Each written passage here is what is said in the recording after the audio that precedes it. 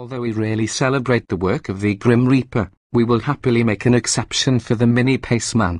While the first generation of the Countryman crossover sold in sufficient volume to warrant development of the successor we're driving here, its ungainly, ugly, two-door pseudo coupe sister found more ridicule than buyers.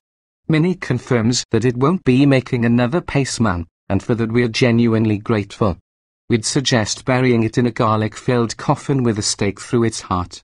The Paceman's demise makes this new Countryman the priciest Mini, performance specials aside, with its range-carrying purpose backed by a serious expansion in size. The first Countryman was big when compared with the Bijou Mini hardtop of the day, but it was overly compact even by compact crossover standards. Owners and potential buyers told Mini's customer clinicians they wanted it to be bigger and more practical. Which seems like a strange thing to hear from people in the market for a car named Mini, but it also explains why the new 2017 Countryman has grown by a significant 8.5 inches in length and 2.9 inches in wheelbase. Yet the expansion isn't immediately obvious when you look at it, the proportions being almost identical to the old cars. With the exception of the added length of the rearmost side window, this second-generation Countryman looks as if it was styled with a photocopier's scale conversion. The new Countryman retains the plastic wheelage cladding that automotive designers use as visual shorthand for male-grade SUVs. Its modest ground clearance precludes anything but the most gentle off-road use. Under the surface, though, much changes. This Countryman follows the rest of the Mini clan by switching to BMW's new front-wheel drive architecture, specifically the EC2 platform that also underpins the BMW X1, which is this Mini's more straight-laced cousin. The engine lineup won't burden US buyers since only two, both shared with other Minis, will be available initially. The entry-level Cooper employs a turbocharged 1.5-litre three-cylinder producing 134 horsepower, while the Cooper S brings a 189 horsepower turbocharged 2.0-litre 4, which is basically the smaller engine with another cylinder. Europe gets diesel options including a three-cylinder, but there are no plans to bring these to America.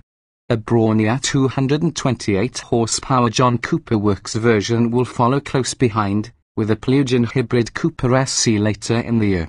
Front drive is standard, but part-time all-4 all-wheel drive is optional on both Cooper and S trims, as is a 6 or 8-speed automatic in place of the standard 6-speed manual. We'd love to be able to give you the comprehensive lowdown on all of these powertrains, but the only car we got to drive on the launch in England was a fully loaded Cooper S All-4 equipped with the 8-speed automatic. Familiar outside, different within, the cabin is more spacious and less gloomy than its predecessors, with better fit and finish and genuine evidence of ergonomic planning, which is new for Mini. As in the current hardtop, there are still some hard-to-see low-mounted toggle switches, apparently riffing on the original 1959 BMC Mini, and a fair bit of different for the sake of being different design. The rounded navigation screen, trimmed to fit in a circular central binnacle, is a styling cue that we suspect a middle-aged designer thought would appeal to millennials. Practical considerations get their due, though, with generous space both front and rear. The driving position is raised, as you'd expect for a crossover. It's not quite SUV commanding but is certainly assertive. There's also adult viewable room in the back with wear-out headspace and a respectable 18 cubic feet of luggage volume beneath the hatch with the seats in place and 48 cubes with them stowed. It drives as you'd expect, like a big, fat Mini with extra ride height. Yet it also moves with considerably more dynamic polish than its predecessor. The first Countryman rode rough roads as if it were being frog-marched down a pier in concrete boots. But this one copes far better with undulating surfaces, even on the Cooper S's standard 18-inch aluminium wheels. It's still firm, but there's a newfound compliance that helps it ride out moderate bumps without being thrown off course.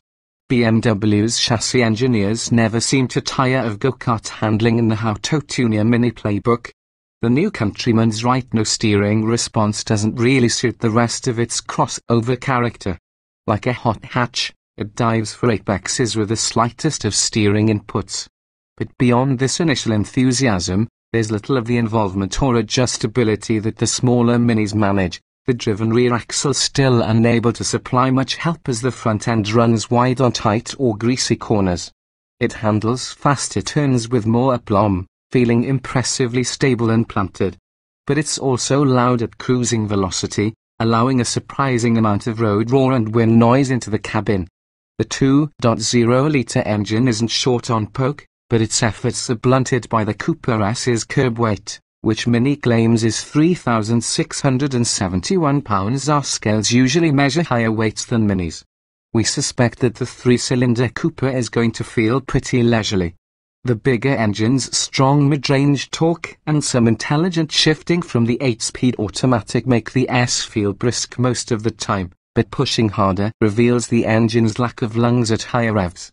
Anybody in search of a genuinely rapid Countryman will have to wait a month and pay several grand more for the John Cooper Works version.